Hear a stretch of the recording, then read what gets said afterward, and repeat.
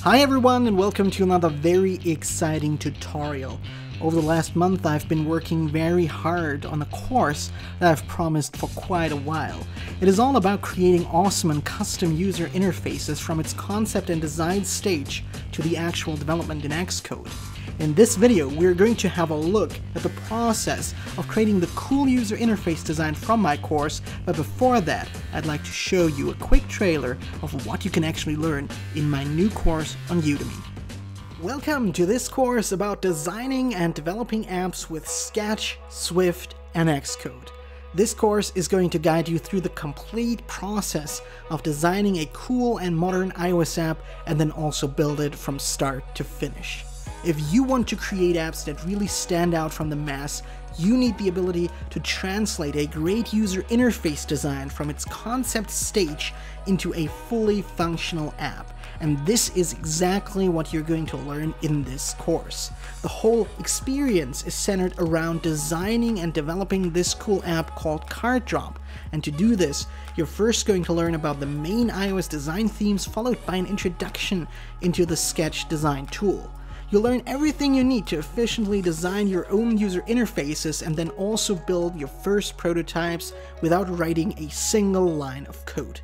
And after analyzing how to actually translate the design we created into code, we're going to start building our project in Xcode.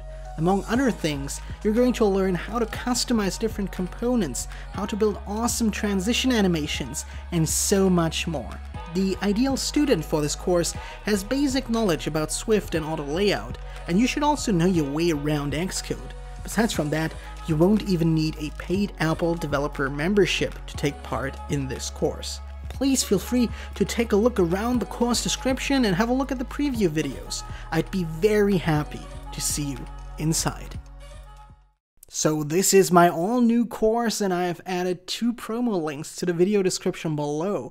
With the first one, you can buy this course for just $10.99 instead of $180, but it is limited to the first 10 purchases. The second promo link allows for 20 purchases, but will still give you a huge discount of about 88% and allows you to buy this course for just $20.99. So if you're interested, be quick to get my new course at this great introductory price. Now, let's get started with the actual design process. In this video, I'd like to show you how I went from our design concept to real design mockups. Starting with an iPhone X artboard, I have just added a large title navigation bar to actually measure the size and also the distances for the different components for a kind of custom navigation bar that just has a black background and for the moment also no bar button items. But what I like to add is a white status bar for an iPhone X, so just chose that predefined symbol as well. And now we're adding a cool title using a custom font called Montserrat, and we're going to embed this font later in our iOS project because this is not part of the system. And to get the positioning right, I'm also measuring the position of the large title in our predefined symbol, clicking on the large title, holding down the Option key to get the positions in Sketch and then adapt our custom large title accordingly to it. And as for the different categories, I've just added a rounded rect with a corner radius of 14 pixels actually, and chose an image as a fill and making it 150 by 200 points in size. And also, in addition to giving it this fill, I also apply kind of a gradient to have an option for adding my label for what actually is behind this category. This, for example, is the category exploration, and just to make it better readable, we have added this little gradient in the background that just helps by creating larger or greater contrasts between our text and the background. And this is what we just did here, and since we are going to reuse this cell again and again, I have created a symbol out of that, and now just copying that symbol again and again, just positioning them correctly, again pressing the Option key to get the positioning help from Sketch, and now we're just adding one by one these image cells one by one, so that we have kind of an idea of what we're dealing with here in the future. And now, since we can override these symbols, I'm just choosing different background images and different titles for each of these image cells, like exploration, technology, food, architecture, love, and also space. So these are just the different categories that we have. And now that we're satisfied with how this looks, I'm just about to actually clean up the project a little bit in my navigator on the left, so that we know what the collection view is.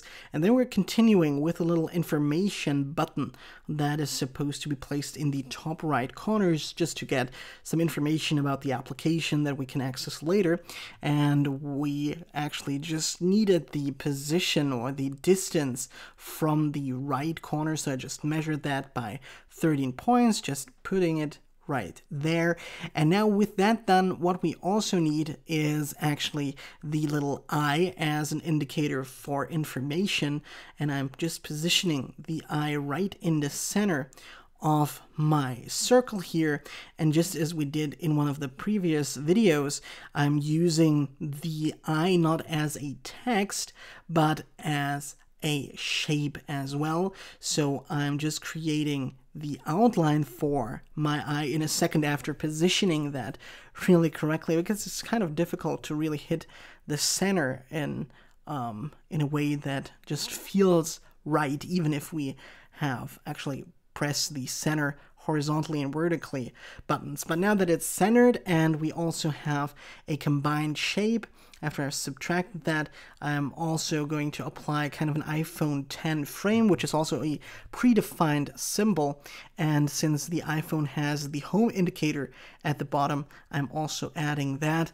And with that, we actually have our design for the first screen ready. This is all there was to it. So now what we can actually do is copy the whole artboard or create a new artboard and do kind of the same things again. So we're adding an artboard. We're starting out with the iPhone 10 frame in that case, and we could also name our first artboard. Of course, this is going to be home and overview, so this is the first artboard. The second artboard is going to be image selection or choose image.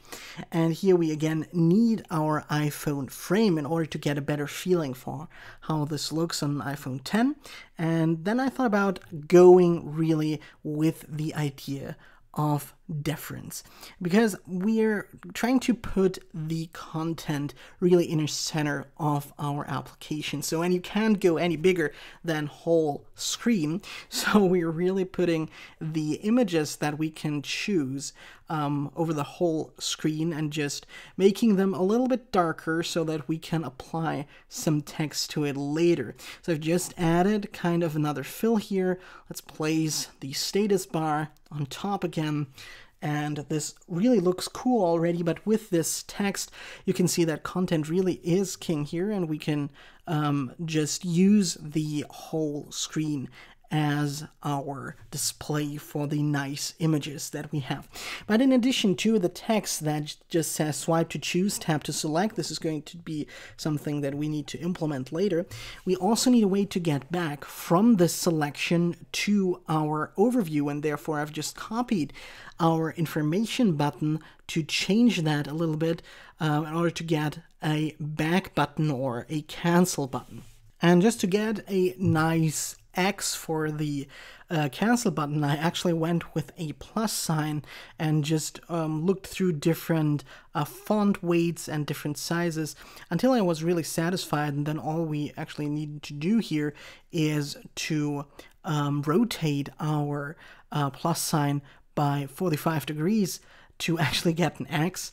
And with that look, I was kind of satisfied. It is positioned correctly. We have our cancel button, and with that we're good to go. And we actually also have our second screen ready after adding, of course, the home indicator, so that we can also see how this looks in this particular case. But now we already have two screens ready. We have our home overview, we have our image selection, and since I thought that the send quote area or the send quote section of our application is very similar, I just copied the image selection, and then we are now here in the shared card or share card section, and our plan is to actually see a random quote here.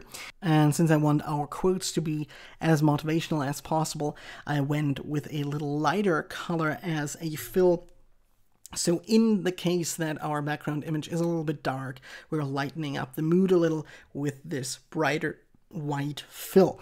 But nevertheless, we're still going with our kind of black theme and adding a share card button right on top of our quote, and this is going to be the only button that you can really press in this section of our application, and this is also a good reason to make it stand out and want the user really to press this button and share the cool card with the motivational quote. So we've chosen a strong contrast between text and the background. It looks kind of nice with the rounded corners and just the little finish of inverting the background color or the color of our cancel button for the lighter background makes this whole thing really complete, and I think this is a great starting point for our application.